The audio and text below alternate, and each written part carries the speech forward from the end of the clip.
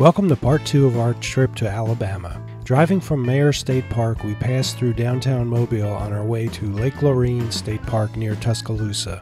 It was 250 miles of rolling countryside and small towns, with about an hour spent driving in Mississippi. Lake Lurleen is a beautiful park with a great campground. While geared to summer boating and swimming, it is very nice in the winter. We're in the tunnel, going into Mobile. In the RV, first time.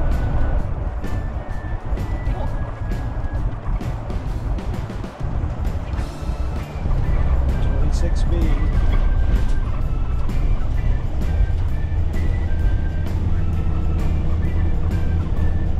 See, those are the big cranes are what you were looking at. Oh, yeah.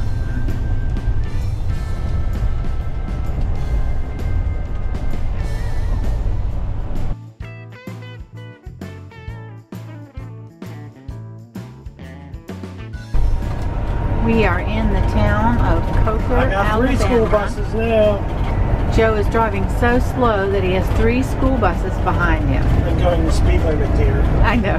That was a joke. I think it must be the time of day where school gets out. It's got to be it. We really enjoyed our RV camping trip at Lake Lurleen State Park. We had a great site right on a beautiful lake.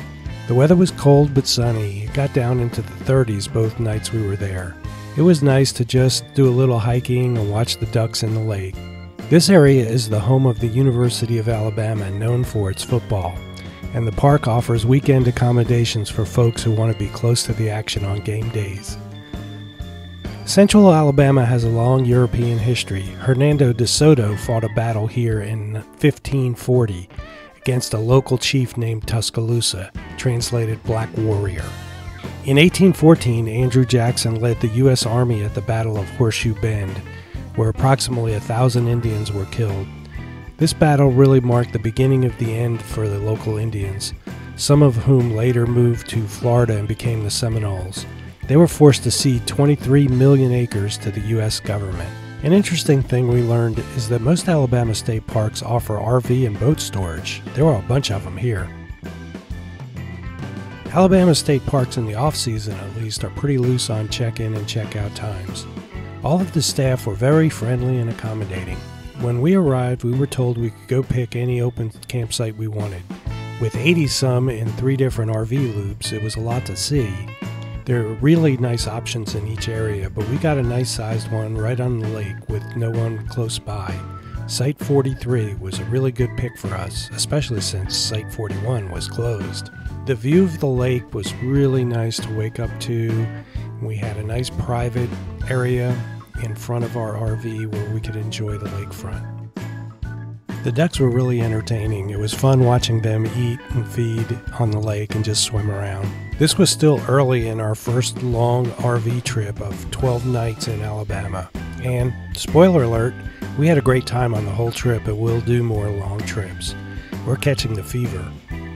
It was nice to see an area of the country we had not visited before, and interesting to see preconceived notions based on not much proven wrong. What do you think of when you hear Alabama? It's much more hilly than I expected. It's great woods, many large lakes. Seems to be a really strong economy with high-end manufacturing, high-tech, NASA-type businesses. If you think rundown farms with poor sharecroppers, we didn't see anything like that in over 700 miles of driving back roads in Alabama. We have 4 or 5 more videos in the Alabama trip series, so subscribe and click the notification bell to follow along. Give this video a thumbs up if you liked it. Ask any questions in the comments. Thanks for watching.